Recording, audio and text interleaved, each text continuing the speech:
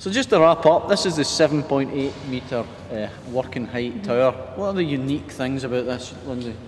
Well, this system is called Minimax, and this system is based on a folding base unit in the base of the tower.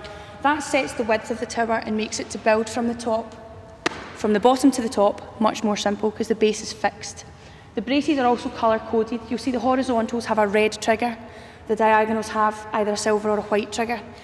So when you're building, you can see right away whether it's a horizontal or a diagonal.